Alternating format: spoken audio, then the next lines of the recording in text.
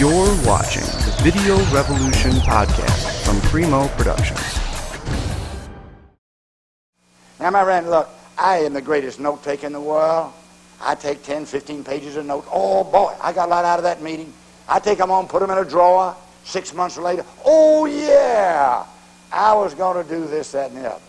I mean, the tragedy of introducing new ideas, and I believe they'll be new to some of you, is that you'll accept them right now, but maybe 3 months from now, you will remember 10% of what I said. 6 months from now, you'll remember 1%. A year from now, you say, what the devil was the name of that crazy guy that jumped around and so and so? I am not going to ask you to adopt them. All I'm going to ask you, it'll revolutionize your life if you just try these 6 principles for 1 month. Okay, let's go to the first one. You and I have known all of our lives that one of the reasons that people buy is because it makes them feel important. My friend, look, you heard it say, I got to keep up with the Joneses. Hey, I got to have that new car. I'm going back to the family reunion. You and I have known that, but here is something far more important. Turn it over. Look on the other side. What is the corollary? Doesn't it stand to reason? If people buy because it makes them feel important, if you are able to make people feel important, you've created their buying attitude. Now, I don't mean that sickening, nauseating massage of a person's ego. You give me an insincere compliment, I grab my pocketbook in one hand, my hat, I'm gone. Oh, no. The best way to make people feel important, get the habit of considering that people are important. If we don't think people are important, try doing business without them. Oh, no, my friend. Listen. When you go in to see an individual about rendering any service, just as they cannot divorce the dance from the dancer, they cannot divorce the sales from the salesperson. They've got to buy you 4 times before they're even going to listen to you. They got to like you, they got to understand you, they got to believe you, they got to trust you. Please remember this. Selling has a lot of forgiving aspects, but no one yet has ever found out how to have a second chance at a first impression. Those eyes are a camera. That mind is a screen. You don't have any rerun. You can't say, I want to back up and do that over again. Oh, no. No, my friends, listen. You must go in and sell them on one idea. I am here to help solve your problem. I don't care whether you've been in business 1 day or 1 decade. It makes no difference. They don't care how much you know till they know how much you care. So don't try to be a big shot. Look, if you can't be a success being yourself, you sure as the devil going to louse it up trying to be something you are not. Everyone in this room is not only likable, you are lovable when you're yourself. You only accentuate your faults. You only exaggerate your shortcomings when you try to be a big shot. Let me give you a couple examples where people made me feel important when they created my buying attitude. I was in San Francisco not too long ago. My wife said, go get yourself a suit of clothes. You're in rags. I went down to Brooks Brothers. I'd never been in Brooks Brothers before. Kind of proud of myself. An old man my age and kind of a wild race between senility, obsolescence, and retirement. I may not be over the hill, but I'm on top looking down. My wife says I think I'm the Burt Reynolds of the Geritol set. Anyway, I slipped this suit of clothes on, and I felt good till I saw the price. I nearly fainted. I turned to the clerk. I said, look, I owe you an apology. I didn't make myself clear. I did not come in here to buy your store. I only came in here to buy a suit of clothes. I took it off and I handed it back to him. And he said, now wait a minute, friend. He said, what do you do for a living? I said, me? Started talking about my favorite subject. I said, oh, I fly around the country. I put on humanitarian seminars, management clinics. I put on week-long sales schools. He said, yeah. He said, a fellow who does something that important ought to look important. Don't you think so? I said, friend, I think you got something there. He said, that executive suit surely makes you look important. Now, you can see, I wear a 44 long, and this is a 42 short, but who cares? He said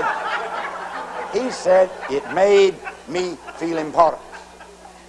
I looked out the window the other day, and I saw a little pimply-faced kid coming down the street with books under his arms. I called my wife and said, come here, sweetheart, let me show you something funny. Here comes a kid, thinks he's going to sell me books.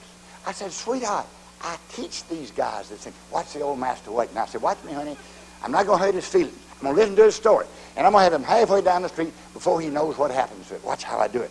Kid came and knocked on the door. I went to the door. I said, son, I'm going to listen to your story.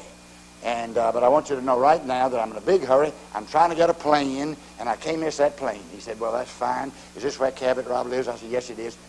He stopped, did a double take. He backed off, smiled at me with those big blue eyes. He said, could this possibly be where the Cavett Robert lives? I said, come in, son, come in. I got some books at home I know I'll never read. Bless this little kid's heart. He knew how to hit my hot button, my responsive note. Oh, please, my friends, would you try for a month? You won't believe what will happen. You will not believe what will happen. If you just for 1 month go in and concentrate on that person's problem. You know, right now I got a big sign on me, and so have you. All of us have. Make me feel important. Don't rain on my parade. Don't blow out my candle. I don't want to be a number. I don't want to be a digit. I don't want to be a perforation on somebody's punch card. Oh, Bill, don't come up to me and stick your finger in my eye and try to dial a number. Look, I'm not a machine. Oh, I want to feel important. Not long ago, I spoke to the largest hospital in the world. It had 900 doctors. I went up and I put on a 9-hour seminar. I had 300 doctors in the morning for 3 hours. I had 300 doctors that afternoon for 3 hours. Then I had the young interns and resident physicians that night. And I went a day early because I wanted to hear one of the doctors talk to a bunch of interns. And he made the most profound statement I ever heard from the medical profession. I didn't know doctors were this smart. This is what he said to these young boys. He said, boys, do you know who's the leading doctor in every community? He's not the doctor who knows the most about medicine. He's not the doctor who's the best surgeon. He's the doctor who knows how to let his patients realize, I am concerned over your condition. Whatever's wrong with you is important to me. He said, you remember this, regardless of how sick your patients get, they're going to get well 99 cases out of 100 if you don't give them something to kill them. He said, you remember this, that nature is on your side. But when they are sick, stick your head in the door, look, call them by first name. You can look at the chart. Go over and feel their pulse. Put your hand on their forehead. Don't get so impatient as to speak of them as gallbladder in room 13 or kidney down the corridor. When they do get well, they'll swear on a stack of bottles. You brought them through death's door. My friend, I don't know a lot about you, but I know one thing. You have the greatest, most divine quality that's given to any of us. The desire to come in. You want it. Invest in the greatest investment on the face of this earth, an investment in yourself.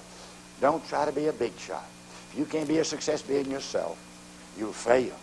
Oh, you have no second chance at a first impression. I'd like to leave with this little toast.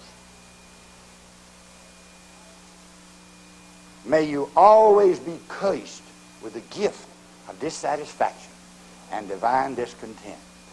I hope you'll have an unquenchable thirst for knowledge and an appetite for improvement that knows no solution. I hope you'll always be in grace with your God, favor with your friends, harmony with your conscience, yes, even in balance with your banker. I hope your kids will always have rich parents. You deserve kids like that. I hope in this great noble profession of ours, every morning when you wake up, you consider it a gift to be enjoyed and not a sentence to be served. May your faith always exceed your fears. No price is too great to go through unafraid. I hope you always think your best, love your fullest, and work your hardest. And if you'll continue to come to meetings like this, I'm going to give you 2 guarantees. First, I'm going to guarantee to you that all the good things will happen to you while you're on this earth, and you get your just share of the tasks and rewards of life. And I'm going to give you another guarantee. I'm going to guarantee you when the time comes for you to meet dear old St. Peter at the Golden Gate, he's going to let every one of you in heaven 1/2 hour before the devil even knows you're dead. Good luck. God bless you. Thank you for this opportunity. Thank you. Thank you.